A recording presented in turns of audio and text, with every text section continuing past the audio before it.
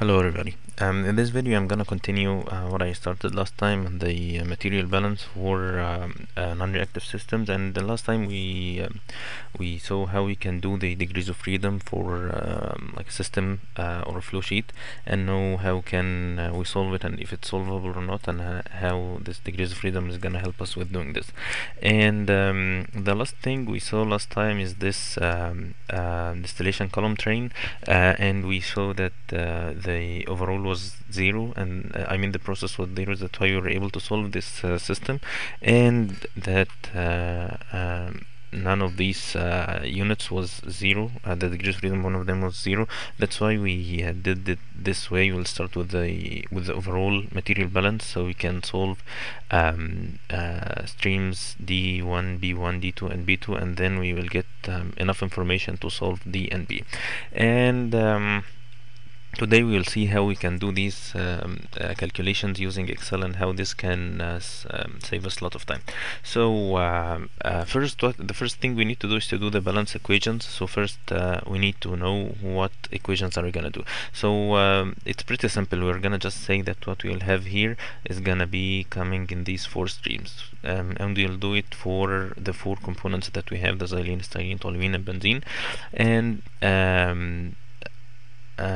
this is what we're gonna do. So this is the flow rate of the xylene in the feed, which is the flow rate, the total flow rate multiplied by the component percentage, or the mole percent of this component in the feed.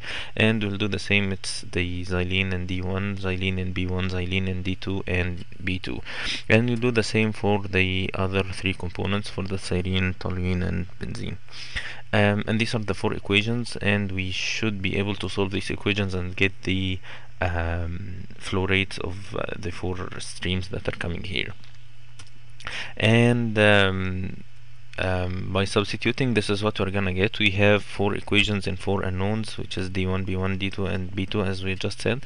And actually these are four linear algebraic equations, which mean that we can solve them in many ways. And actually what we're gonna do today is to solve them using matrices, so we can apply what we talked about before in solving matrices using Excel, and see how this can save us some time. And after we get or we put these equations in the form of matrices, this is the final form that we are gonna get. This is the coefficient matrix, this is the variable matrix, and this is the product, and this is the form that we solved before using Excel. And then once we get this information, then we will have enough information to solve this column, which is getting the value of D or stream D, or the flow rate of stream D and its components. And these are the equations that we have, and the same for column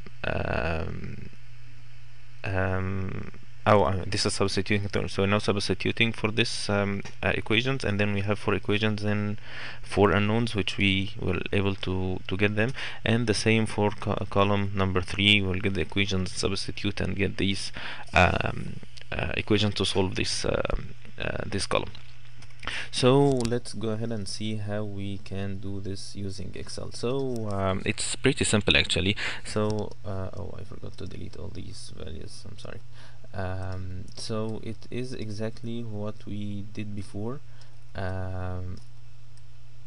Oops, sorry. So this is just I made this this formatting just to make it easy for me and for you to see what's going on. So actually what I did, I just put the coefficients here, which are these coefficients, the 7, 4, 54, and 35, which are these coefficients.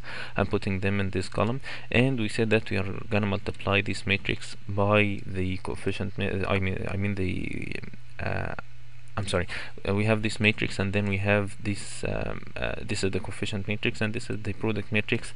And the steps are, first we calculate the determinant to see if it's solvable or not, and then to get the inverse matrix, and then multiply the inverse matrix by this matrix to get the product, which is D1, B1, D2, and B2. And then once we get these numbers, then we are able to solve column 2 and column 3 to get these two column which is D and B, like to solve column 2 and column 3 to get D and B. So let's take it step by step. So first, to calculate the determinant, we said that we use the function mDeterm, mDeterm, and then choose this whole matrix and then press enter. So it's not 0 as we see, and now we can solve this matrix. It's solvable, which is something good.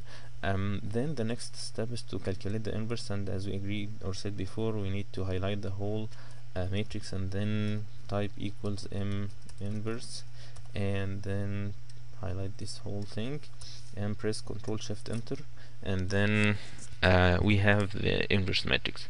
The final thing is to get the product. It's by highlighting the product matrix and then type m multiply, just mult, and then this is the first array and this is the second array, and then press Ctrl Shift Enter, and then we have the product of D1, B1, D2, and B2. So it's pretty simple, quickly done and straightforward. You can do this in like less than 1 minute.